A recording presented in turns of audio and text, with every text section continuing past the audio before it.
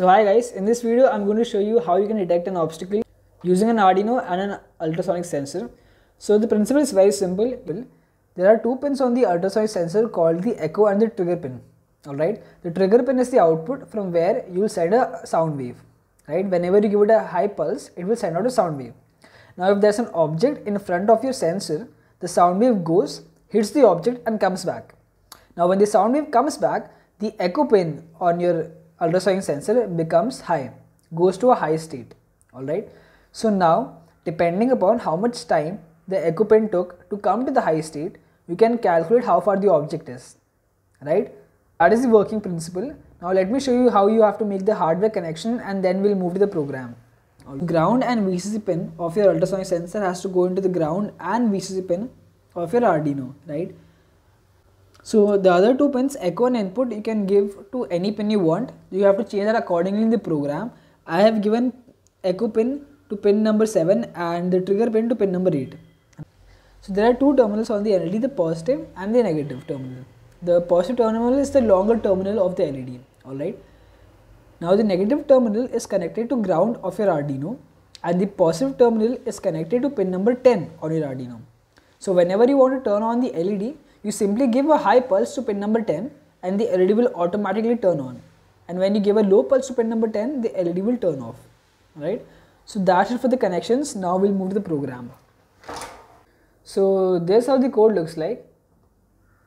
We write int echo equals to 7 because the echo pin of your ultrasonic sensor is connected to the 7th pin of your Arduino. The trigger pin is connected to the 8th pin of your Arduino and the VCC pin of the LED, which is the longer terminal, is connected to pin number 10. Now we declare the LED VCC pin as the output because we're going to send a high or low pulse. The echo pin is the input because we're going to receive a sound wave from there. Again, trigger pin is output and we write serial.begin 9600. Because we are initializing serial communication, right? The Arduino and the laptop are communicating to each other using serial transmission and the baud rate is 9600. Now in the loop, what we do is we give a low pulse to the trigger pin, right? We're turning it off initially. We give a delay of 5 milliseconds and then turn it high, right? When we turn it high, it's going to emit a sound pulse. So what we're doing is we emit a sound pulse, then give a delay of 50 milliseconds and then turn it low again, right? Which means we're sending a sound pulse for 50 milliseconds, then we stop, right? Now we're stopping and waiting for the sound wave to come back, right? So the next what we do is we initialize a variable called duration, which is equal to pulse in echo high. Pulse in is a function which checks how much time did a pin take to arrive at that state. So here it's basically checking how much time did the echo pin take to become high, to come to the high state, right? That is the duration that the wave took to go and hit the object and come back. So now we print the duration. Now what we want to do is we want to convert the duration into the distance of the object, right? So that's pretty simple as well.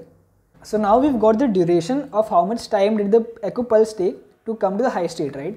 This duration is in microseconds. We want to convert that into centimeters, right? So the formula is pretty simple.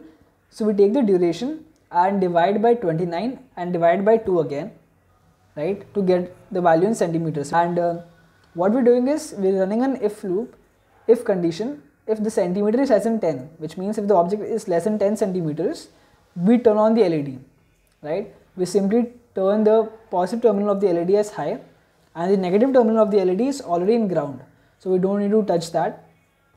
If the object is not less than 10 centimeters, which means it's far away, then we give a low state to the positive terminal of the LED. So that's it. This loop gets executed again and again.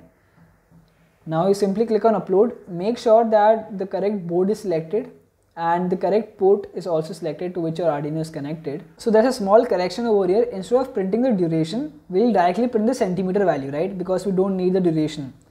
So I simply change the duration to centimeter and click on upload. So once it gets uploaded, it will say that done uploading and you can click on the serial monitor, which is the top right icon, and it will give you the centimeter value, right?